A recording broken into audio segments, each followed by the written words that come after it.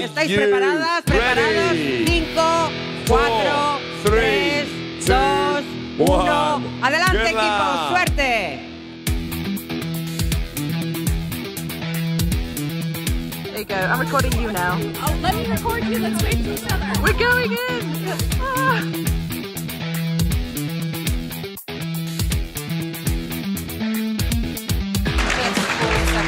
Yeah. Well done, Vicky.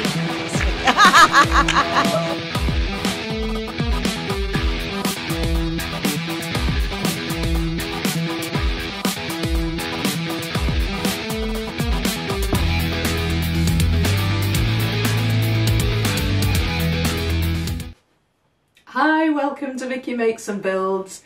Okay, so today I've got the first of my World Jigsaw Puzzle Championship videos for you. I plan to do maybe 3, I think, depending on how long they end up being. There is so much to say about this event. It was amazing, absolutely amazing. I had one of the best times of my life ever at this event. It was just so much fun, so great to be among people who love puzzles. You know, I don't have many people here where I live that love puzzles like I do. I don't tend to puzzle with people. My kids will occasionally be roped into it, but I was surrounded in Spain by people who all loved it as much as I do, and that was just so lovely. I met so many lovely people as well. Just everything about it was just brilliant, brilliant. I can't fault it at all. Right, so I don't have one of the recap videos for you today. I plan on doing possibly 2 of those separated into perhaps individual, where I go over what happened in the individual category, and then maybe a pairs and teams video to cover all of that. And I'll go through my experiences and things as well in those videos. I'll do that a little bit in this video, but this video is more focused on the puzzles I brought home. So this is kind of a puzzle haul, but it's World Jigsaw Puzzle Championship specific, and it's also, I'm going to talk about the puzzles I took with me and the ones I didn't bring back and possibly will get since I've come back. I did put a community post up recently asking if anybody has specific questions about the World Jigsaw Puzzle Championships.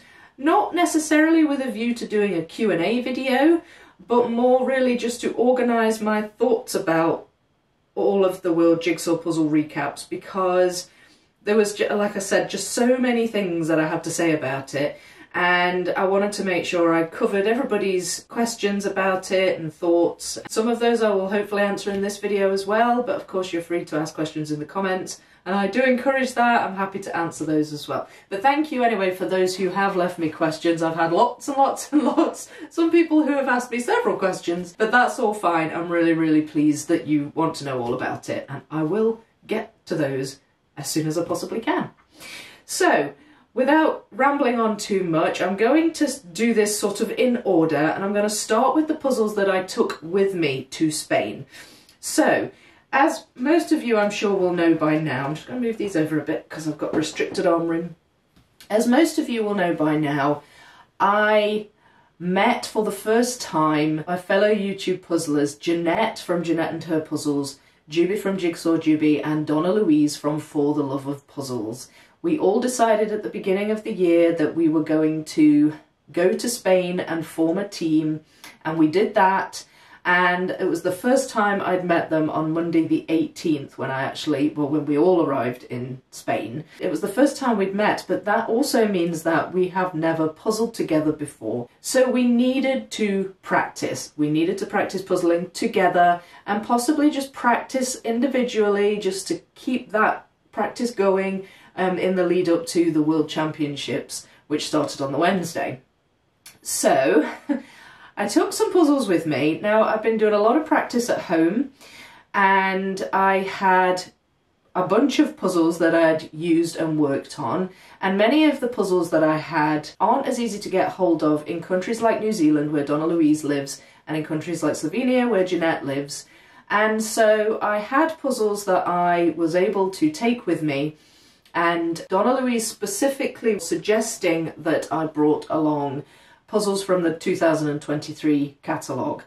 Well, it turns out I had 3 of those, and I also had 2 Circle of Colours puzzles, which we all wanted to have a go at because we thought that maybe one might come up at the championships. And we were right, as it turned out. There were 2 that came up at the championships, but I'll get to that. So these are the puzzles I took with me. First of all, I took this one here. Now, up to now, I've been calling this the jellyfish puzzle, and the name on the side of the box of the puzzle is, I think, in German. And when I typed into Google to translate what it says, it translates as colourful jellyfish. Now, another title I've seen for this is Colourful Underwater Species, which I'm inclined to think it's probably more that than the jellyfish, because there are more than just jellyfish on this puzzle. But either way, it's colourful. And I took this with me. I had actually practiced this one twice. So I did this individually, not that long before I left for Spain. I was over the hour-and-a-half mark. It was closer to 2 hours. But it's a tough puzzle, this one. And actually, this ended up coming up in the pairs category, which makes more sense because I think to do this individually would be quite a tough undertaking. But it did come up in the pairs category. And in fact, it came up in mine and Juby's pairs category. I think it was Group C. I couldn't believe it. But we were lucky, really. We were fortunate because we'd actually practiced this puzzle together as a pair on the Tuesday before the championship started. So I had actually, by the time it came to it, I'd actually done this puzzle twice, and Juby had done it once, and we'd puzzled it together as well. So we were quite well prepared, I think, with this one, and I was really, really pleased that I took it with me. So that is the Colourful Underwater Species. I'll let you know what happened with these puzzles once I've gone through the rest of them, because actually this is just a lid. There is no actual puzzle anymore. I ended up leaving it in Spain, but I'll go through that as we go along. The other puzzle I took with me from the 2023 catalogue was this one, New York Postcard. Now, the reason I got this one initially was because of its similarity to the London Postcard, which was one of the 2022 individual category puzzles. And I had done that, and I wanted to do a puzzle that was comparative to it to see if different methods of doing it would improve my time and things like that without having to do the same puzzle again, if that makes sense. Because obviously your time is likely to improve if you've done a puzzle before. So that's why I got this one, but it turned out to be a 2023 puzzle, and this is another one that came out in the competition. You'll notice a wee theme going on here, and a few people have mentioned this in my comments, but I actually took quite a lot of puzzles that ended up popping up in the competition, so again, I was extremely fortunate. But anyway, this one came up, and this is one of the ones I took with me. Another one that I took with me is this one, An Evening in Pisa, this one is called. Another 2023 catalogue one. I had done this before the actual competition started. I had actually done this puzzle 3 times. I did it once as a real-time build for my members-only YouTube and my Patreon, because I thought people might be interested to see, really, what I'm like puzzling in real time, and, you know, what I do and how I kind of get myself through it and what my thought process is and things like that. So if you are interested in watching that and you're not a member or a patron, then maybe go and have a look and see what you think. And if you've already seen it, I hope you enjoyed it.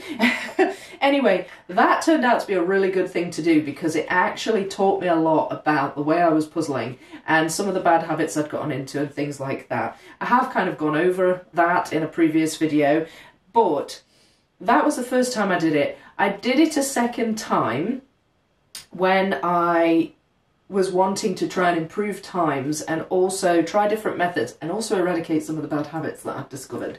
And I actually improved my time by a good amount, by about 15 minutes or so. So I was pleased with that. So that was twice, and then I took this to Spain, obviously, and Juby and I did it as a pair. So I'd done this 3 times. So if this puzzle had come up in my category, because it's another one that came up in, I think, Group D. I think this one came up in Group D. If I'd had this puzzle, I would have been well prepared because I'd have done it 3 times up to that point. But alas, it didn't come up for me in the individuals category. But anyway, that's one I took with me as well. And there were two others I took with me, and they were both Circle of Colours puzzles. The two that I had were the Donuts puzzle, which I don't have a box lid for now, or the puzzle itself. I gave it to Donna Louise because she can't get the Circle of Colours puzzles in New Zealand. So I said, well, that's fine, you can take mine, I don't mind. I built them before, obviously, and that was all fine. But anyway, the Donuts puzzle I took with me, and I also took with me the Ocean Circle of Colours.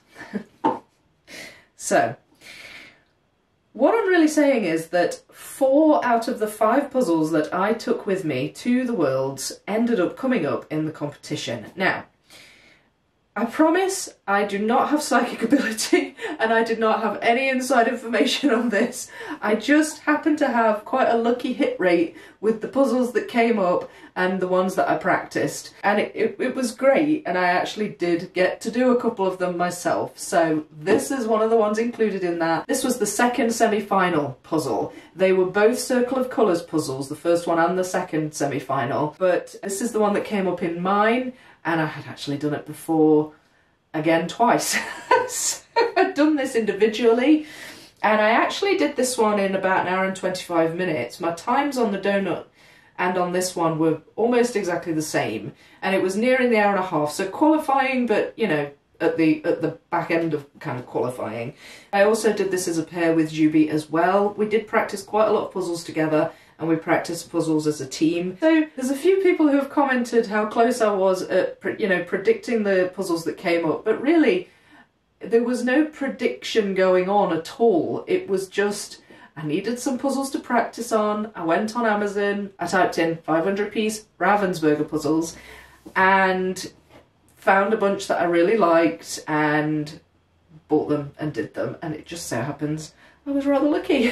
And a lot of the ones that I bought and practiced ended up coming up. So that was really brilliant, but definitely no real conscious predicting on my part, just lucky, really, I guess. I think I was just lucky. If you are thinking that I might have some good knowledge on what puzzles will come up next year, then feel free to do the same ones that I do, but I can't guarantee that I'll be right.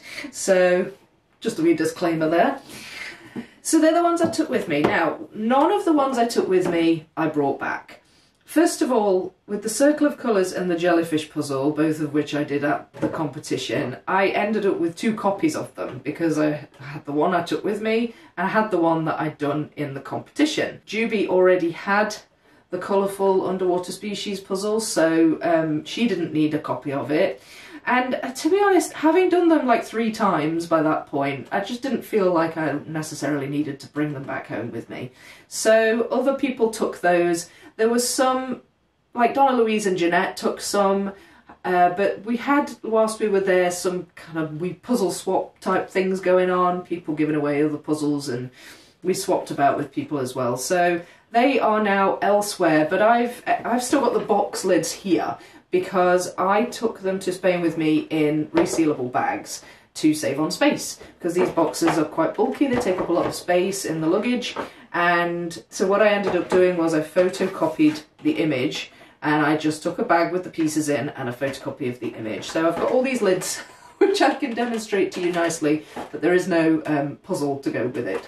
So they're away now. I took those with me, that was well worth it, but I don't have those any longer. So that moves me on nicely to the puzzles that I actually did bring home. Now, at the World Championships, you get to keep the puzzle that you actually end up building in any given category. So I was Group E in the individual preliminary rounds, and my Group E puzzle was this one here, which I absolutely loved. I really enjoyed this puzzle. Obviously not one I'd done before, not one I'd taken with me, but that was fine. I up to that point, I was in Group E, so I was the second to last group to puzzle, and I'd already seen the New York Postcard come up, I'd already seen the Pisa puzzle come up, and I was thinking, what are the chances that I would take so many with me that have come up but end up not getting one of them myself?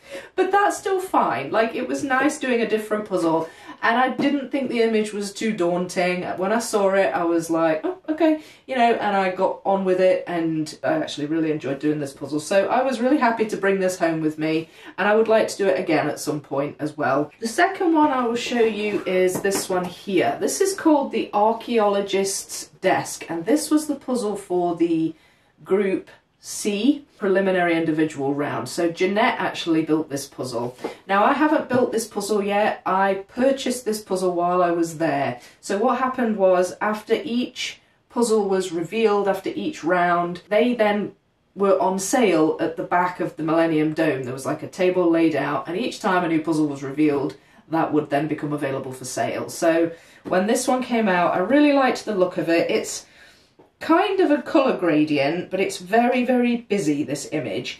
But I just really liked it, like the colours, like the busyness of it, like the subject matter. It's an Amy Stewart artwork puzzle, and I also love Amy Stewart. I just recently did my second Amy Stewart puzzle as a 4,000 piece Bluebird puzzle, and I really, really loved that puzzle. So I knew that I wanted this one, but it didn't come up in my group, so I bought it at the Millennium Dome, and I brought this home with me as well. The next puzzle I got, again, not one I did in the competition, but one that came up.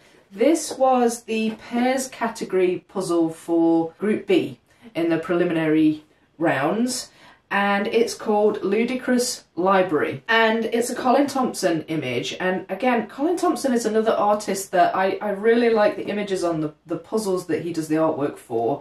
There's a lot of large piece count puzzles that he does the artwork for. You've got Bizarre Town, you've got the Magical Bookcase, which is an 18,000 piece Ravensburger.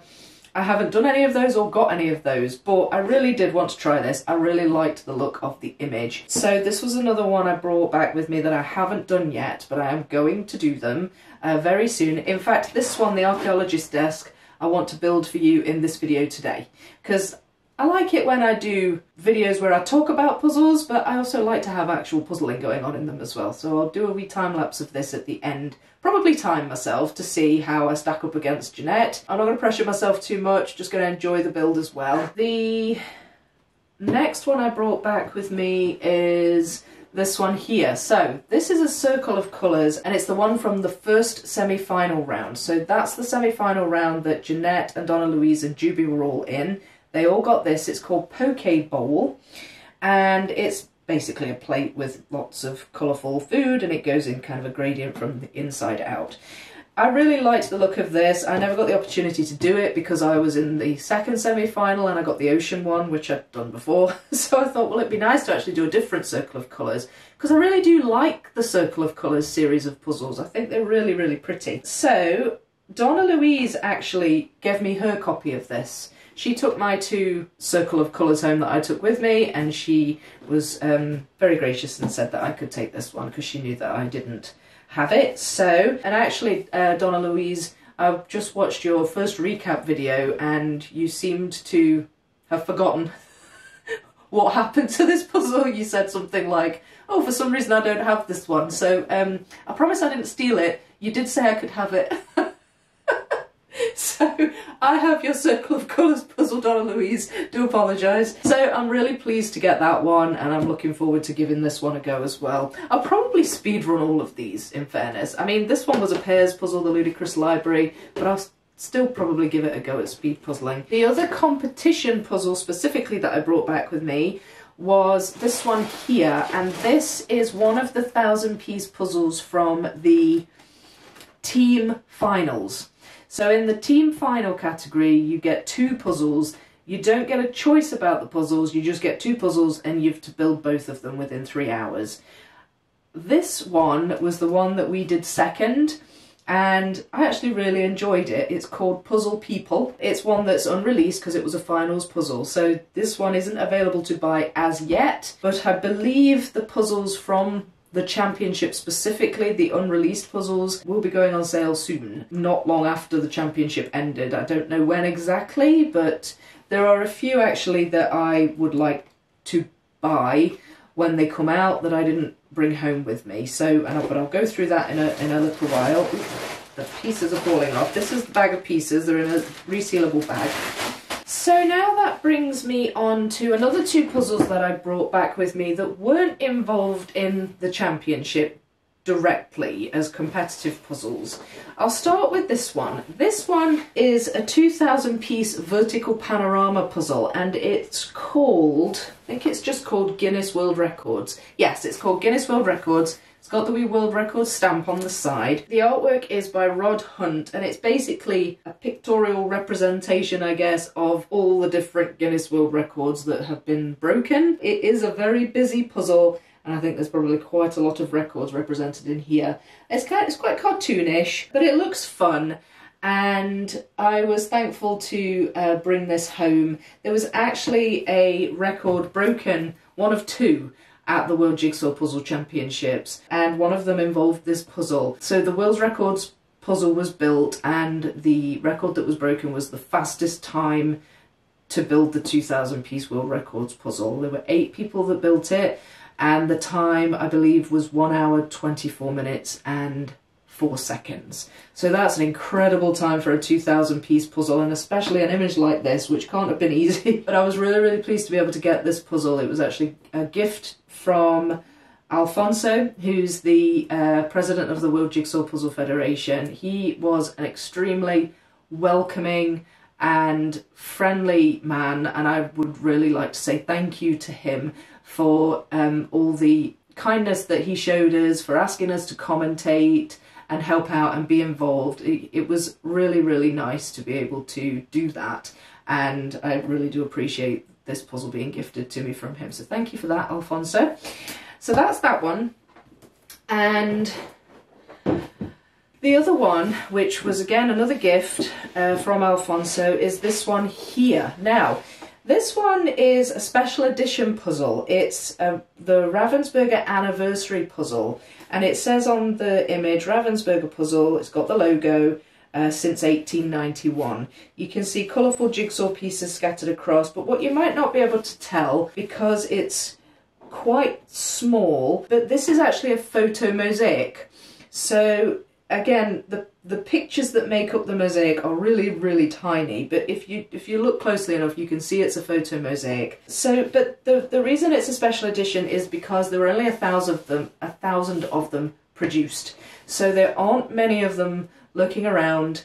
So I'm really privileged to have a copy of this puzzle, and again, I want to thank you so much, Alfonso, for that really kind gift. Now, Jeanette and Donna Louise also got a copy of this puzzle. We do have a plan for it, something collaborative that we want to do together on this, involving speed puzzling, but I will tell you more about that nearer to the time we do it, because it won't be till next year now, and we've got the Battle of the YouTube Puzzlers coming up first, so really our focus at the moment collaboration wise is on that, but we do have plans for this puzzle to do it together as a collaboration, and I will let you know more about that nearer to the time. But yes, so happy to have brought this puzzle home. The other one, which if you've seen my recent video you'll already know by now, I brought back from Spain, is this one here. This is my unicorn puzzle, one of them that I finally managed to get hold of, and I could not be happier that I now have this puzzle. It's the Lahaina Vision 13,200 piece Clementoni puzzle, and it's one of my dream puzzles. I just couldn't believe that I ended up bringing this home from Spain. It was just the most amazing thing, and just another one of the highlights of the whole trip. But as I say, I've recently done an unboxing video on this, and I tell the story of how it came to pass that I ended up hauling it back to the UK on 2 flights. But actually that ties nicely into my next segment, I guess, of this video, which is puzzles that I would have liked to have brought back with me but didn't. And the reason it ties in nicely is because this is a lot of the reason I couldn't bring more puzzles back. As you see, it's a large puzzle and it's heavy. It's just over 7 kilograms, and it took up quite a lot of my baggage space and allowance for the plane trip. So I had to be very careful about the weight of the puzzles I was putting in my case. I had to use my hand luggage for quite a few of these puzzles as well. So what I did to accommodate that was I flattened a lot of the boxes so that I could put them flat in the case and it wasn't taking up as much space. The puzzle pieces were in resealable bags, a lot of which I carried in my hand luggage, so it was a bit of a juggle really. I still brought back a good amount of puzzles, really pleased with that, but just the fact that I had to bring this home with me meant that I could have perhaps brought more but just didn't end up being able to do that. So among the puzzles I would have liked to have brought back that I will buy eventually are the Pairs Finals puzzle, which is called Boston. And it was a nightmare to speed run, but I actually do like the image and would like to have a go at putting that together and actually finish it this time. So I would like to get that. It's not been released for sale yet, and Juby took the copy that we did together, which I was perfectly happy with. She liked the image as well, so that was great that she got that puzzle, but I would like to get that at some point. Some of the other ones that I would like to have brought back with me are the individuals puzzles from Group A and Group F. Now the Group A puzzle was called Lupins, and it's the one that Donna Louise did for her group. They're both Nature Edition puzzles and they both look quite difficult. The Group F one is a panorama, it's called Summer Thunderstorm. But the main reason I wanted to bring those back was because I wanted to just have a go at them and to see how I would have got on if I got that in my category. I was well pleased with the one I did get, but I'm curious really to see how I would have got on having built those. But the good thing about those is that they're already puzzles that are released and out there to buy, so I will probably get both of those puzzles fairly soon. There were a couple of team puzzles that I quite liked. In the first round of the teams competition, there was one called the 50s, and it was like a collage of things from the 50s. I quite liked that puzzle, and I wasn't able to bring that back because in the first round you get 4 puzzles to choose from and you have to pick 2 of them. And we didn't actually build it for the teams category, but I liked it. But you don't, when it comes to taking them home, you don't all get a copy each. You just pick which one you want and you take it with you if you so desire. So I didn't bring any back from the team's first round, but that one I did like. What are some of the other ones I really liked? Oh, yes, there was a Pairs puzzle for the Group A called Student Days, which I quite liked, and I would have liked to have had a go at that one as well. So there's just 1 or 2 from various elements of the competition that I either didn't get because they didn't come up in my round, or I just didn't have space for them. You're probably wondering why I haven't shown you the individuals final puzzle yet. And that is because I didn't bring it home with me. Now when I say home, I did bring it from Spain. Now for this one I'm talking about the finals puzzle for the individual category, and it's called, now then let me just remember what it's called because it's a name that's a little bit difficult to pronounce. I don't know if I will pronounce this right, but it's called Marzumemi Sicily. I enjoyed that puzzle and I did bring it back from Spain to the UK, but my journey home here to Scotland involved a pit stop in England where my kids were staying with my parents. And while I was there, I was showing my parents all the puzzles I'd got from the competition, and when it came to the finals one, the Sicily one, my stepdad said, "Now I really like that one." And I was like, "Oh, do you?" And he said yes, and I said okay. And I kind of went away and thought about it, and I thought, well, to be honest, I'm quite happy for him to have that puzzle, and I left it with him as a gift because my parents had done so much for me to help and support me going to this competition. They looked after my kids for a week and a half. They had me for a couple of days on either side of the trip. They gave us a lift to and from the train station because we got the train to and from Scotland. So I wanted him to have it. Not only that, but he really seemed to like and appreciate the image. And whilst I do like the image, it's not really my cup of tea as a general rule. So what I ended up doing was I actually built the puzzle again while I was in England, and then once I'd done that I said, right, I would really like you to have this. So I left that with him. And eventually again, might buy it, not sure, we'll see what happens. I've built it twice now, so I don't kind of feel this strong need to redo it necessarily, but that is why I don't have that puzzle. It came back from Spain, but it did not come back with me to Scotland. Now there's just two more puzzles I want to mention here, and that is these two here. And the reason I'm mentioning these in this video is that they are sort of part of the puzzle haul from the trip overall. So as I just mentioned, I took a pit stop in England on my way back up to Scotland, and what had actually happened at the World Jigsaw Puzzle Championships is I met a very, very nice lady called Annika, who is from the UK, and she wanted to start a jigsaw puzzle association for the UK, for Great Britain. And she chatted to me about it and to some of the other British participants in the competition, and we were all for that because whilst there are speed puzzling competitions here, there aren't that many, and we don't have a jigsaw puzzle association here. So I was all for that. And as part of this, she has actually started up an Instagram and a Facebook page called the Great British Jigsaw Puzzle Association. So I'm going to leave links in the description below to their Instagram and their Facebook.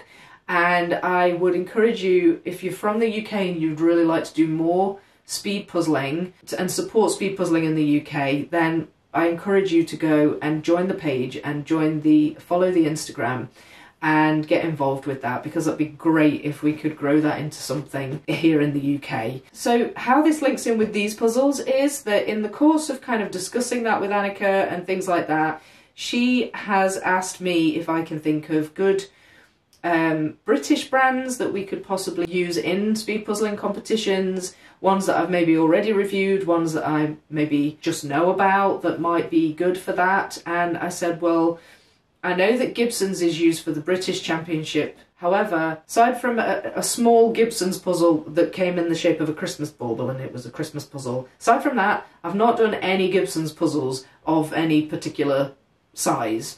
With this in mind, I resolved that I was going to do some shopping in England. The town that my parents stay in is significantly bigger than here, and they have lots more shops with puzzles in, and I knew that they would be well stocked with Gibson's puzzles. So I went and I bought 2 Gibson's puzzles with a view to trying them out and seeing what they're like. I have heard good things about Gibson's, so I really hope I'm going to enjoy these puzzles. But first of all, I got this one here. This one's called Into the Forest. And this is probably one I'll do in December, because although it's not directly a Christmas puzzle, it does have a wintry theme. It's kind of an evergreen forest, there's some pine trees, you've got lots of reindeer, there's snowflakes coming down and all this wildlife. Again, busy image, it's a vertical puzzle, but it's so pretty, and I just instantly, I loved it as soon as I saw it. So I thought that'd be a really nice puzzle to do in December and try out the Gibson's brand. And the other puzzle I got was this one. This, I don't know, I might come to regret this, we'll see what happens, but this is called the London Tube Map. It's a map of the London Underground, basically. So you've got all the tube stations and everything going on there from London. And I had seen this before, and I think it, much as I think it might be quite difficult, I also think it looks really fun. And it's quite iconic of Britishness, I suppose, the London Tube Map. So I thought, right, I'm going to get that, and I'm going to build this as well and see how I get on with it. So these are the 2 I brought back with me from England, specifically, on my way back home from Spain. So that's all the puzzles I have for you in this haul. I really hope you've enjoyed that overview of the puzzles I took with me, the ones I brought back, and the ones I wish I'd have brought back. Again, watch this space for further puzzles that I do end up buying that were in the competition. I will be buying some of them, and I will be doing some of them, particularly the ones I haven't done before. Before I close off with the time-lapse of the Archaeologist desk, which I mentioned earlier on, I just want to mention that I will be putting links in the description below to all of these puzzles that are available to buy just now. I will be putting links in for the puzzles on both the American, the US Amazon, and the .co.uk Amazon. And so if you like any of these puzzles and you would love to try them yourself, and want to give them a go, then please do consider using those links to buy the puzzles. If you enjoy shopping at Amazon, that is, obviously don't feel obligated to get them from there if you don't want to, but what happens with that is that you don't pay any more for them than the retail price, but I do get a commission from the sale if you use the links in order to buy them, and that money all goes back into the channel. But I'll leave it there and I will move on now to a time lapse of the Archaeologist desk, and I hope you enjoy.